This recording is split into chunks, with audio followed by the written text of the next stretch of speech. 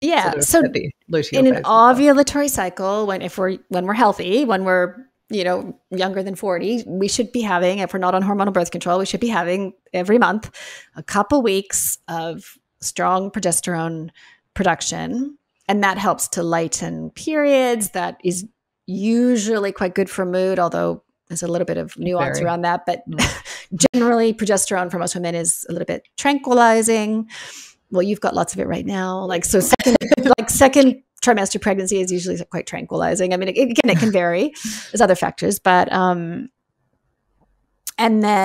with the on the journey to perimenopause, we just our ovulation just becomes less robust. It's nothing you've done wrong, right? Like in my first book, I talk about all the ways to promote healthy ovulation, and we still want to do that. And in my new book, I have a chapter called Cycle While You Can. You still want to ovulate as best you can for as long as possible, and always remove any obstacles to ovulation, but also accept the fact that ovulations are becoming less robust. Eventually they're going to stop. That's normal.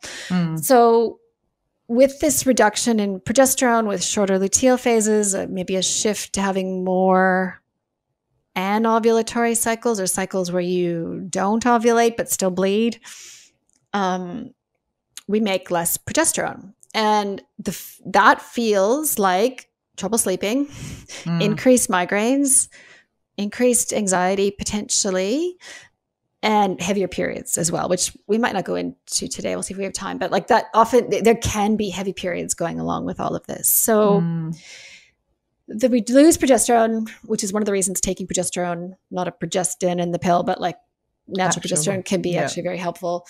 At the same time, we're getting in the early phases of perimenopause, and there's 4 phases, which I give a little chart in the book. But in the earlier phases, which in total last 4 or 5 years, we're also getting potentially estrogen higher than ever before, up to 3 times higher than before, and spiking up and down. And you can't really measure that with a blood test because it's all over the place. Like, but you know from symptoms and from some of the testing, like research that Professor Pryor has done, that you can see there's like big estrogen spikes. And along with estrogen spiking up high can come this whole immune system reaction that I talk about in the book of high histamine, and which is also very mast cell activation, and very, this in part is the perimenopausal allergies, and it's headaches and irritability and like hives sometimes, or urticaria sometimes. Like there's definitely an immune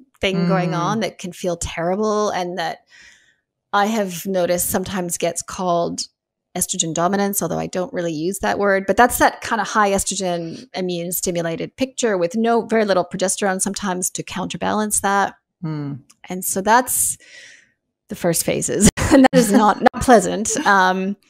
And that affects the nervous system. That's where some of the other anxiety symptoms come from, is that high estrogen, high histamine, plus then estrogen's on a roller coaster. Then you get some estrogen withdrawal symptoms leading up to the period, which also doesn't feel very good. That's where the night sweats come from, is estrogen dropping from high to low.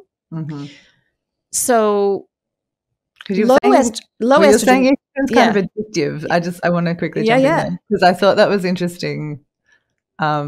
I'd never thought of it that way, I suppose. Estrogen is addictive. So when we're swinging, that's this kind of, the low is like a withdrawal. We get estrogen withdrawal. For sure. It's not pleasant. And just to reassure, it was perfect timing with your question, because I was about to say that if, like, once we get into that menopause phase, like stable low estrogen, not no estrogen, we still make actually quite a lot of estrogen still, but we don't get hot flushes and night sweats, because it's not the like up and down, crashing down part of the estrogen roller coasters. So a lot of it comes from estrogen withdrawal, and also the estrogen addiction side of things. It's worth mentioning that if women do take estrogen therapy, and I think it's fine to take it. Like, I just want to say, like, I'm in general pro hormone therapy. Not everyone needs it, but I think it's reasonable to take that.